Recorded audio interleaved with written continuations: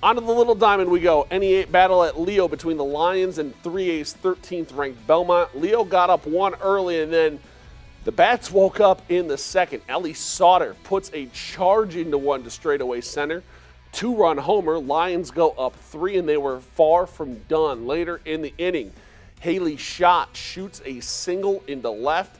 Leah May scores standing up. You can make it 4-0 Leo. A few batters after that, Jocelyn Peters follows suit. She stings a ball into left field. That scores the courtesy runner. Eden Roberts makes it a 5-0 ball game.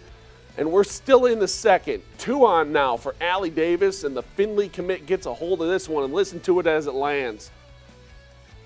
Yeah, right off of the scoreboard. Somebody check that thing for a dent. Leo goes up 9-0.